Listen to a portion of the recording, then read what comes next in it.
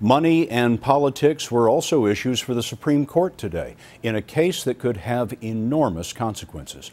The justices heard the latest challenge to campaign finance reforms that were enacted after the abuses of the Watergate era.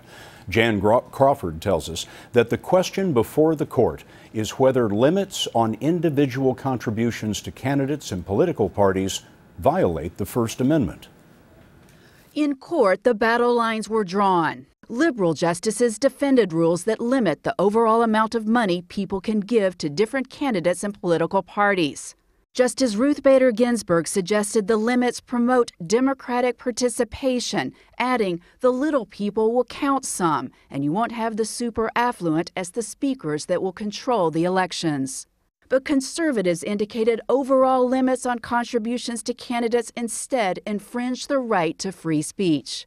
Justice Samuel Alito bluntly dismissed speculation the caps are needed to prevent corruption. What I see are wild hypotheticals that are not obviously plausible. The case was brought by Alabama businessman Sean McCutcheon, who argues he should be able to support as many candidates as he wants in an election cycle.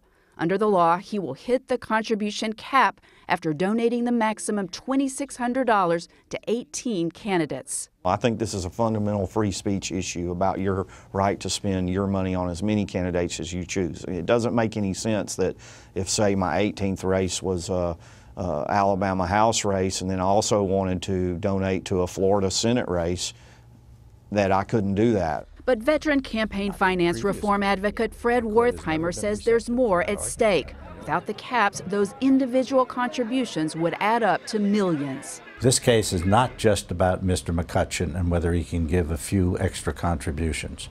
It's about whether he can give $2.5 million to support congressional candidates. That's where the danger comes.